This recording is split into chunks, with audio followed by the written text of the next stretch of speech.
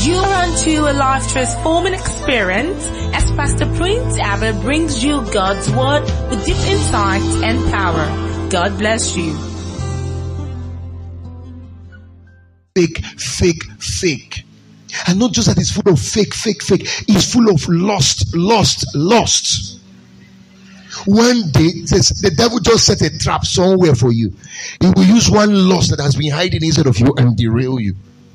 Because you don't know this word. How did Jesus overcome the schemes and the temptation of the devil in the wilderness of prayer? When he prayed for 40 days and 40 nights. It was a simple thing. The word of God. The word of God. If you know you're the son of God, turn this stone to bread. The devil advertised the desires of his flesh. You think he didn't have desires? He had. The Bible said after he had fasted 40 days and 40 nights, he was hungry. You can't be hungry if you don't desire food. He desired food. But you see, when the guy came and said, turn the stone to bread, do you know what Jesus said next to him? He said, man shall not live by bread alone, but by every word that proceeded out of the mouth of God. 3 solid times the guy passed him. Some of us are still in church today because it's convenient. When I mean convenient, because there are things that are not yet chasing you. When they start chasing you, that's when we know whether the word is in you. The seduction of this age is not yet catching up with you. It's still gymming. It's still in the press of room, gymming. It has not yet come out. When it comes out and faces you, you will fall.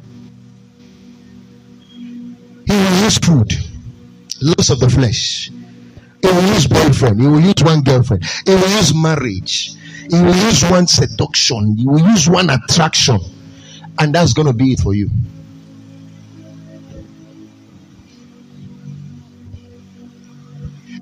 You see why I don't hang around Christians who don't have appetite for God?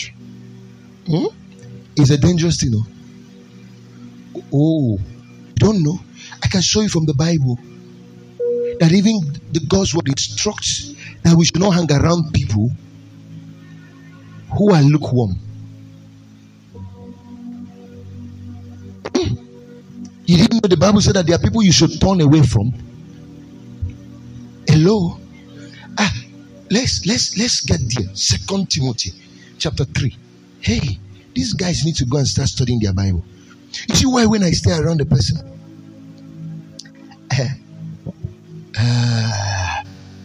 Okay, 2 Timothy chapter 3. Let me read from verse 4. It's a holding to a form of godliness, although they have denied its power and avoid such men as this. It's a men who have a form of godliness, but they have denied its power. What is the power of God? Is the word of God. What makes the cripples walk is the word of God. What did Peter say to the man at the beautiful gate? Silver and gold have I not. He said, but such as I have. Now what was the such? In the name of Jesus, rise up and walk. Did he sing a special worship song? Did he do a special intercessory prayer? What did he deploy? The word of God. The name of Jesus. Rise up and walk. The guy rose up there and began to walk. The word. So when the Bible talks about denying the power thereof, you think it's denying the power of the Holy Ghost. No, the devil can also fake that one. Oh, you don't know, in the faith today there are many diviners who are saying thus says the Lord, and they are not speaking from that source. They are saying that, oh, the Lord said, yet they are not speaking from the source. They are speaking from a strange and unverified source. They are speaking from the mouth of Satan. One thing the devil can fake is the gifts of the Spirit. One thing he cannot fake is the fruit of the Spirit. That's why the Bible didn't say by their spirits we shall know them. It said by their fruits we shall know them. And nothing gets you bear these fruits other than the word of God. The Holy Ghost can fill you with his Spirit but fruits are not impacted. Gifts of the Spirit are impacted. Fruits are cultivated. And you cultivate the fruit by staying on the word. So this is the point I'm trying to make. The word of God is the power unto salvation. What saves men is the word of God. What builds men is the word of God. What converts men is the word of God. What develops men is the word of God. It is the power of God unto salvation. So when you see believers who have a form of godliness, but they have denied the word, the Bible says, from such turn. Because when you begin to spend time with a man or a woman who does not have appetite for the things of God, and when I mean the things of God, I don't just mean run around church and say you are a zealous Christian. I'm talking about a man who has heart for everything that God has heart for, his word. Do you know the Bible says that this is how I know that you love me? He said, because you keep my commandment. Which book contains the commandment of God's word, of God? His word, the Bible. How you love God is that you are in search of his precepts. One way you show you love God is that you are looking for his commandment, because you want to know what God says you should do and you want to keep it. A man cannot claim to love God when he does not know the word of God. Because how can you know God's laws except through his word? A man who loves God wants to do God's will. How can you know God's will without his word? A man who loves God wants to obey God. How can you obey God when you don't know his rules? And his rules are in his word.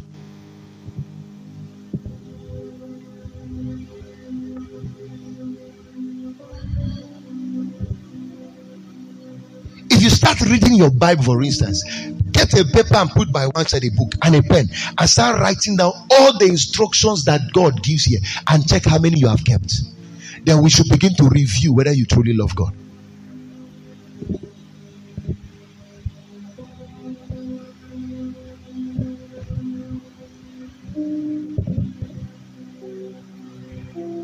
See, this book in your hand is not just a book. It's not just a document. It's not just something that is written. I'm going to show you 5 things about the Bible that you don't know.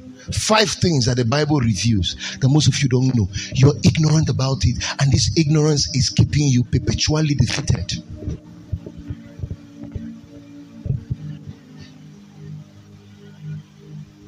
Lifting hands, bowing down is all I've come to do. Casting crown, lifting hands, bowing hearts is all we've come to do. Adonai, Adonai, Adonai, you reign on high. We will rise in your name, Adonai, you reign on high. Let me read you something in 2 Timothy chapter 3 again, but this time I will start reading from verse let me even read from that verse 5, and I will run down to somewhere verse 16 very quickly. Okay, I wish we can even start from verse 1 so you can see a picture of the kind of Christians we have today. These are non-believers he's talking about.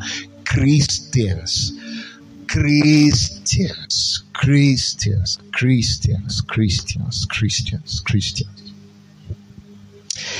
But realize this, that in the last days, perilous times will come. For men will be lovers of self. Are you seeing? They will love themselves, lovers of money, boastful, arrogant, revilers, disobedient to parents, ungrateful, unholy. Not when the word of God is in you. These things will be far from you. He said, unloving, irreconcilable, malicious gossips, without self-control, brutal, haters of good. The scripture says, how can a man cleanse his way and keep it pure? He says, by taking heed to the word of God. Do you know God's word is water? It washes you. Every time you stay on God's word, unholiness is washed away. Treacherous living is washed away. Gossip is washed away. All those lying tongues is washed away. Everything that does not help you to become more like Christ is removed from your life. Look at verse 5. Oh, okay, verse 4. Treacherous, reckless, you live anyhow. Conceited, lovers of pleasure rather than lovers of God. God's word will reveal his love to you. God's word will make you fall in love with God. I've never seen anything that can make a person fall in love with God like the word. Not even worship will. Not even prayer will.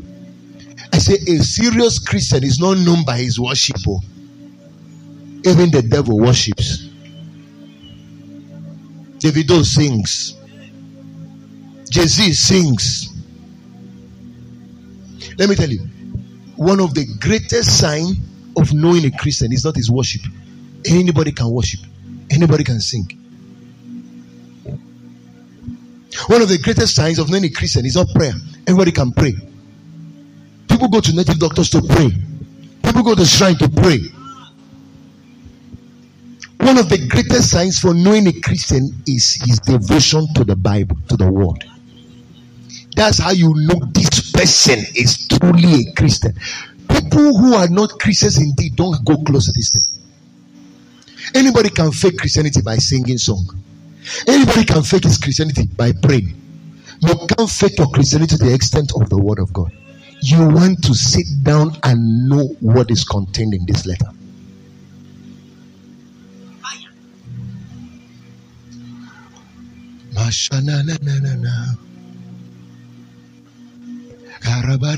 You see, coldness, one of the signs of the last days, one of the signs of perilous time.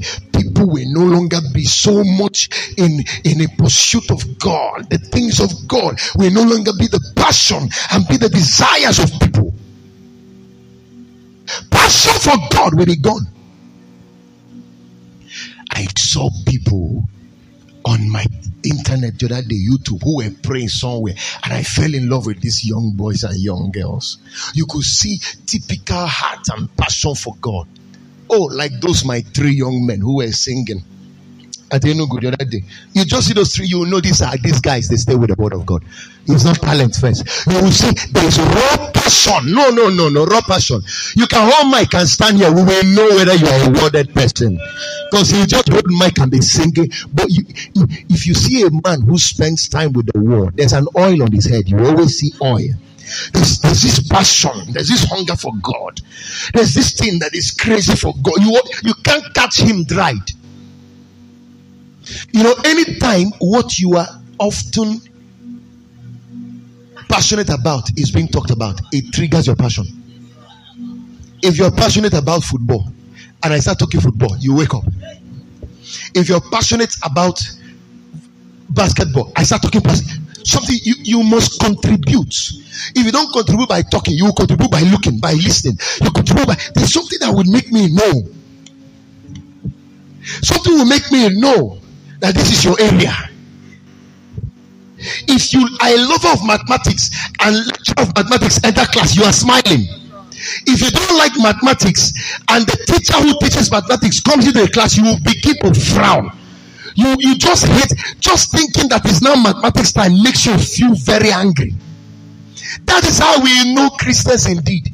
People who love the word, each time the word is talked about, they are happy because it is something that they have desire and passion for. How we know people whose desire is the area of prophecy is that when I start calling your pants, you are excited. I start calling the colors of your underwears and calling your name and your house address, you will be on fire because you want to gather teachers after your own lusts.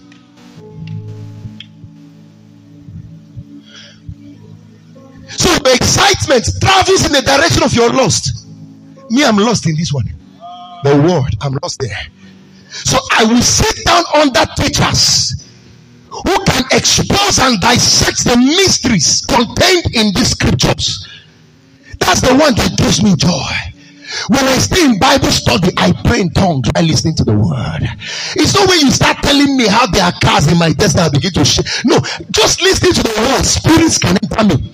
Just listening to the word, I can fall down under the anointing. Just listening to the teaching of the word, I can catch revelation. The word, just the word. Oh, you take a man of God is powerful when he calls your name. It's your lust that you're excited about. They just activated your lust. That's what you want.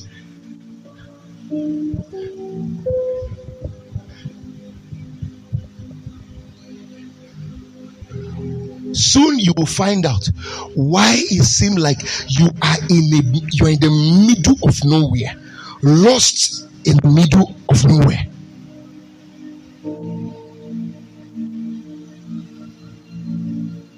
And some of you who are boasting of unnecessary things you have not yet acquired, sit down and die to the word, and the word will begin to look for you.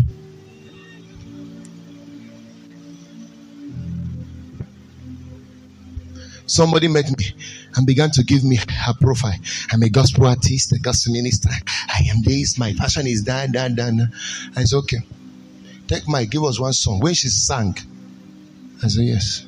These are the ones that will never spend time with the word. They're on the internet copying Mesichiwo, but Mesichiwo dies every night.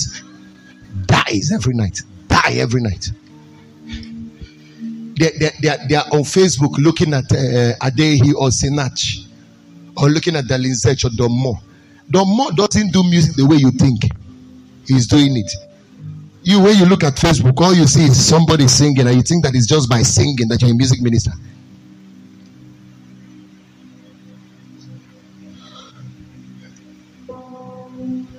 When you see this guy that came here to minister the other day from Lagos, you see the difference is clear.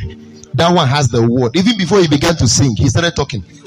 You see the word inside. Fire just erupted everywhere. It's not a nice voice. You don't have nice voice. You don't have the word. You don't have the power. You don't have the anointing. What are you doing? Get out. Go and die. Let the word of God enter you. Look at Victoria Rete. When she picks mic, people are lying down. Do you know why? The word of God is in her. The word of God is the source of God's anointing. God's anointing is not in heaven, it's in his word. It's in his word. You can be anointed by staying on the word. When you hear this, you know this one stays with the word. It's not just a singer. Some of you need to go and edit your Facebook. All those things you will put on Facebook, you edit your that. Go and wipe it and stay on the word of God. Let God enter you. You will not be advertising yourself. What you carry will advertise you. People will see it clearly. The anointing of God is on this girl. The anointing of God is on this guy. They will see it clearly. You can't set the bush on fire. People don't know. Flames are everywhere. People will see. There's flame. There's fire burning there. I'm not the one to be telling the world you're a gospel music. You can't sit down. There's some things people say that irritates me. And God's word is coming. You're just looking like a cinema is being played. No fire in you. Nothing erupting in you.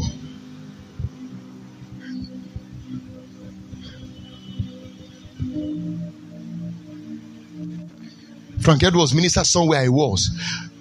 Held the whole church for more than 2 hours in a ministration stretch. Words that were coming out of this guy's mouth. I said, no wonder. No wonder the guy spends time there. So when he comes out, he begins to bear the mysteries of God through his word. The mysteries of God downloaded in a vessel begins to come out by staying on the word. This is what you don't have time for. This is what God wants to return you back to. You don't have time for it at all. I know you don't have time for it at all. If you had time for it, you'll be on fire. If you have time for the word, you'll be ignited. If you have time for the word, your passion will change. If you have time for the word, the things that often make you gravitate in the area of lust of the world, lust of the eye, lust of the flesh, the desires of this world, food, the pleasure of this world, it will leave you naturally. You'll be in search of fire. You'll be in search of the oil. You'll be in search of gospel. You'll be in search of everything called God. Nothing will move you except His word.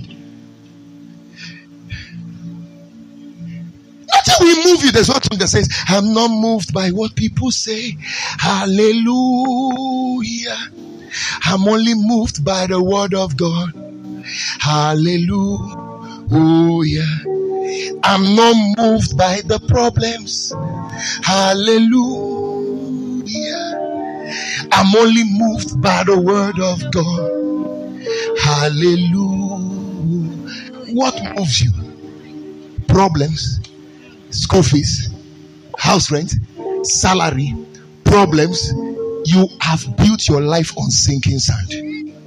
There's only one thing that has a sure foundation. Is the word of God. Is the word of God.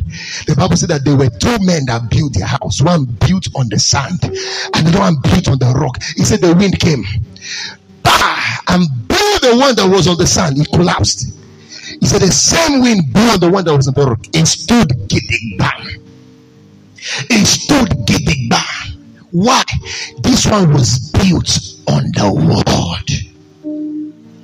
This one was built on the word. Peter got a revelation from heaven.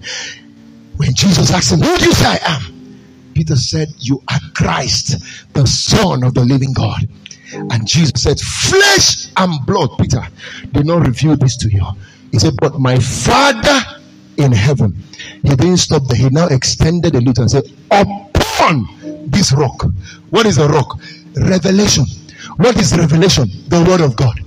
Upon this rock, upon this Petra, upon this rock, I will build my church. God wants to build you. He won't build you in a boy state. He will build you on the word. When you stand on the word, you will rule in a boy state. Upon this rock, I will build my church. And my church is not a building made of hands. It's not a building made with blocks.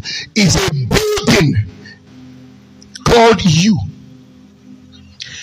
The church is a person and it's you. Upon this rock, I will build my church. And what will happen? The gates of hell. Do you know every morning you wake up, you stand before the gates of hell? Oh, you don't know. All the arrows attacking you, where do you take them from? From the gate of hell. So you wake up in the morning. Satan assigns one demon. He said, that guy is waking up. What are you shooting for him today? They look at your list. Depression. The thing hit you, bam, you fall. That's how the whole day you are going like this. Look at the man of destiny. A man who God should be speaking to about China every day. A man God should be planning and strategizing with every day about how to wrought exploit in his dispensation and his generation. The following day, what is in the list for that guy? He says worry. Oh yeah. Bam! That's how they keep. If your eye in the spirit opens to see how you are being shot mercilessly and how you are busy walking around with unhealed wounds, every part of your body, wounds and wounds and wounds. You know why? No word foundation. They just push you small. Yeah. One small push. Yeah. Well, that's why discipleship is what you need now. This season is a season for maturing the saints, so that nothing pushes you again to a point where you're unstable in God. What do you want to use and push me? No, what is that thing? What is that thing? Is it money? Is it car? Is it house? See, people who sing take the whole world and give me Jesus, there's something they know. They are not just singing a worship song. They are singing a mystery most of you don't know. A man who can tell you, take your word, leave me with Jesus, knows something you don't know. There are some who will leave Jesus because they want the word. There are some of us who will leave the world because we want Jesus. You don't understand what I'm talking about. God's word is everything you need in these last days. Without this foundation, Satan is up to victory over your life. Oh, the best thing you can stay on, this book of the law. Best thing. And it's so cheap. It's so cheap. Very simple. Very easy to understand. Yet people don't give attention to it. Yet this is where their whole life is. This is God's wisdom. This is God's direction. This is God's compass. This is God's principle. This is God's law. This is God's everything. The inspired word of God. God was in a classroom dictating on the board, and men were inspired to write what he was dictating. It wasn't men that wrote the Bible. It was God dictating what they should write. Just like in class, dictation time, the lecturer writes. It's not your word, it's his word. You're only dictating it. So nobody wrote this word on his own terms. The Bible said God inspired these men to write these things. The literature that God published, we don't have time for it. We have time for everything. My time is up already, but I'll close right now. He said in verse 5 now, holding to a form of godliness, although they have denied his power, and avoid such men as this. For among them are those who enter into households and captivate women, weighed down with sins, led on by various impulses, always learning and never able to come to the knowledge of the truth. And just as James and Jambres opposed Moses, so these men also oppose the truth. Are you seeing that? There are people in the church, preach from now to tomorrow. Their hearts are configured in a way that they reject the truth. What is the truth? The truth is not the opposite of a lie. The truth is a person. Jesus said, I am the way, the truth, and the life. Remember who is talking. God, Jesus, is also the word. He says, I am the way, the truth, and the life. He said, no one can come to the Father except through me. So there are people in this dispensation who will be opposed to the truth. They will be opposed to the truth. But let me tell you what will happen to such people. And I pray that you will never be such a person. I say I pray you will never be such a person. Look at what he says. He said, and just as James and Jambres opposed Moses, so these men also opposed the truth. Men of depraved mind, rejected as regards the faith. Rejected as regards the faith. Rejected as regards the faith. Let me not explain further. Look at what he now says. The consequence of men who oppose the truth and men who are rejected as regards the faith. Look at the consequence in verse 9. It says, but they will not make further progress, for their folly will be obvious to all, as also that of those two came to be. So their folly, what is folly? Their foolishness will be obvious to all. Why? Because the truth is the wisdom of God. The truth is the word of God. The word of God is the wisdom of God. You oppose it, you are setting yourself up for folly. You are setting yourself for lack of progress. The Bible says in verse 9, in case you didn't hear it, it said, but they will not make further progress. Listen, is your life looking like it's not making progress again? I'll tell you why. You oppose the word of God. Is your life looking like it's not advancing? I will tell you why. You have opposed the truth of God's word. You have opposed the truth. You have opposed the truth. You are busy with every other thing except this word. See what simplifies your life here. The scriptures. What can we do to help you simplify life? I mean, what? Very simple life. God sets exams, give answers to the question before the exam. And still people fail the exam. Very, very kind God we serve. Yet, do you see why you're not making the desired progress you should make? Both in God, you just want to be a baby. Same Christian for 10 years, 5 years, 3 years. Nothing have changed. Because the church you are coming from, only decorated the church and put systems that make you feel good but never feel God. So when you're coming through the door of the church, welcome to church, and then you walk, thank you very much. So I shall just tell you, please, you are a king in our midst. I said, oh, this church can care. Do they care for your soul? They can care for how you feel. Do they care for your soul?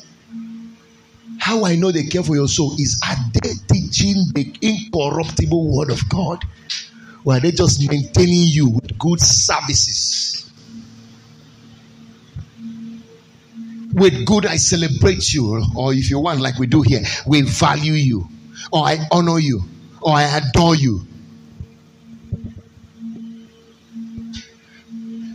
Ask most people now, what is the basis for their going to church? Oh, the church has a good music.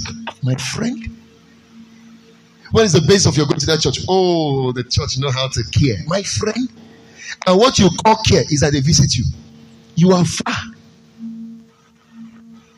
What did the Bible say about men he will give you? Men of God. He said, I will give you pastors after my heart. Jeremiah chapter 17. He said that we feed you with the word of God. When God wants to bless you, he gives you a man who can teach you the word.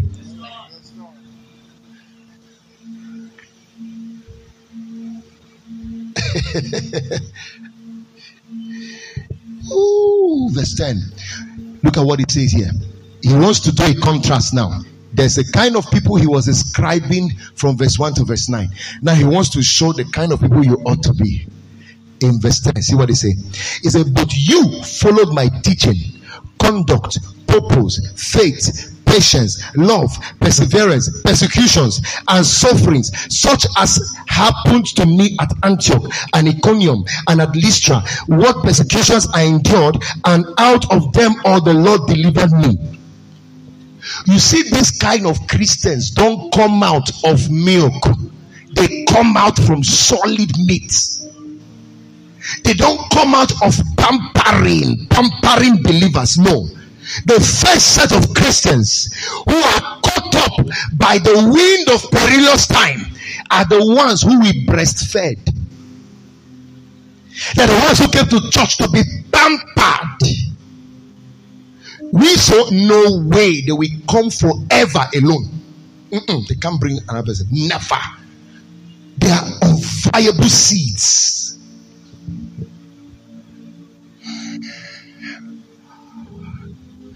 Small demons still oppressing them. No. They can't handle those demons. Small thing, they chicken out. Small persecution, they are tired of God. Papa Deboye of how many years? Still burning. I said, Jesus. What does my generation not know? Papa Kumui just arrived at another nation today. I was received at the airport as usual to go and preach at his age.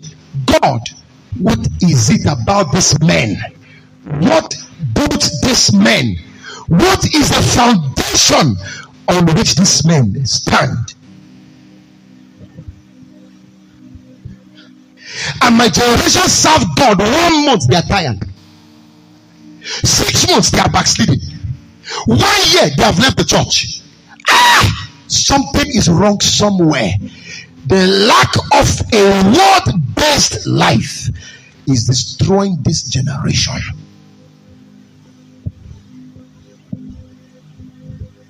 Give them attention, they will smile at you. Remove attention from them and tell them, pay attention to God, they will frown at you. Because it's a generation that is laden with lust. They want pastors' attention. They want brethren's attention. Do you even know the purpose of God? Do you know the purpose of church? Do you know the purpose of this thing we are doing called church? You think it's another social club, People's Club of Nigeria? It will be so shocking that there are some of you, if I call out here now and give you a microphone, recite one scripture. Okay, we're not saying that the word of God is inside you now. We're just saying at least memorize one scripture. You cannot memorize one. Should we try now? You will be so shocked. Then what are you practicing? Is it not better you are a pagan? How can you read about it? How can you read piloting and not fly a plane? Or how can you finish reading medicine and not practice medicine? At least even if you didn't practice medicine because you didn't get the job, at least medicine should be in you. Because you read the course. How can you say you're a Christian and not carry what is the life? What makes one a Christian? The word of God is not in you. We can't identify you. The way you talk has not changed. From the time you are an unbeliever till now, you claim you're a Christian. Nothing has changed. We don't hear kingdom vocabularies in your mouth. When we come around you, you still speak like Beyonce, like Jay-Z. You speak like the word. There are no vocabularies of God, of the kingdom in your mouth.